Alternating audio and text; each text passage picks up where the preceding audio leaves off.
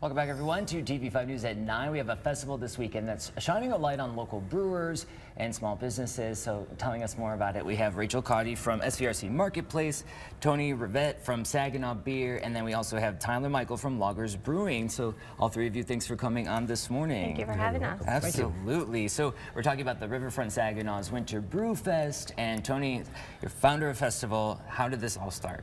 Oh, it all started back in 2016. Pulaski Hall needed a fundraiser, and me and my counterpart there, Jill, put it together and started out 250, 300 people, and we had about 1,000 last year. So it's really grown and taken off. Okay, so what was your original plan for it? The original plan was to get I had several friends that had brand new breweries, and like Tyler here, they weren't even open yet, but they were at my very first festival, and it was nice to get them exposure, and Oracle as well, Maple Grill, and have a good time while, raising funds for good causes. So Rachel, at SVRC Marketplace this year, and what are you really looking forward to? What do you want the community out there to know, or what to expect? So we're excited to be hosting it for the second time. Okay. First time, like Tony said, was very successful. And this is a great opportunity for our community just not to try local breweries, but also to support small business. So it opens up our marketplace, it showcases our small businesses. And then of course, SVRC Industries, our Empowered Voices group, is a part of the fundraising efforts that Tony has pulled together. So we really get a sense of all of the greatness that the community brings for our program and our organization, but also, of course, supporting our small businesses. That's great. Since you say, this is your second time hosting this festival, what was the first year like?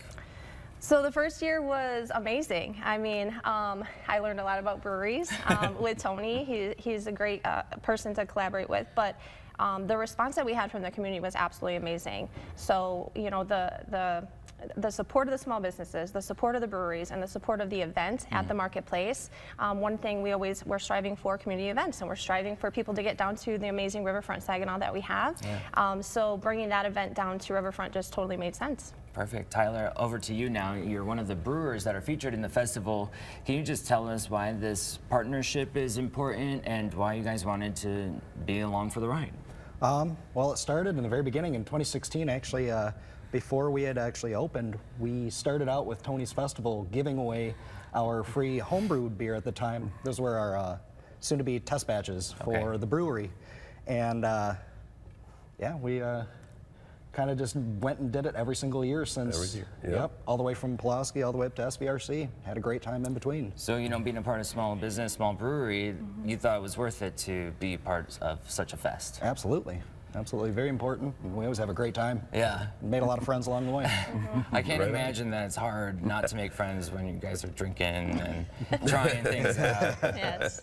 Tyler, just a little bit for those who've never been to Loggers Brewing Company or the Loggers Brewing, what should they know? Where are you guys? What do you offer? We are out in Shields. We're River Road and Gratiot, and we have been open since 2017.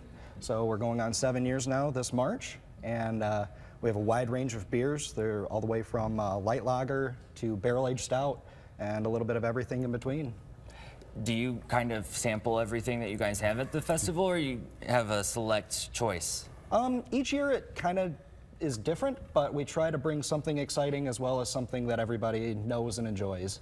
Very good. So this year we're bringing 2 lagers and then mostly barrel-aged stouts. So nice. It's going to be a good time. All right, Tony, tell us your favorite part. You're the brainchild. My favorite part is just getting feedback after the event from the vendors, the breweries.